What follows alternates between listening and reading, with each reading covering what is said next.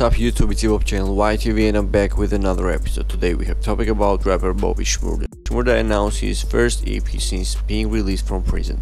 Also earlier this month Bobby spoke about his decision to go independent with his music career again after opting to leave Epic Records. Also during a recent visit to the Party Starters podcast, Bobby Shmurda broke down the difference between signing to a major label and being an independent artist.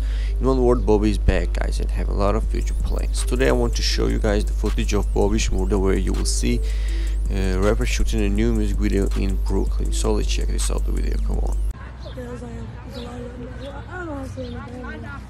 That's crazy though, bro. Nah, but that's crazy as fuck.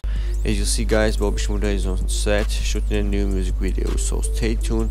And today we have also another topic, and our next topic is about rapper Kodak Black. Kodak speaks on being arrested and put on house arrest for prescription medication. So Kodak went to a social media page and shared a post.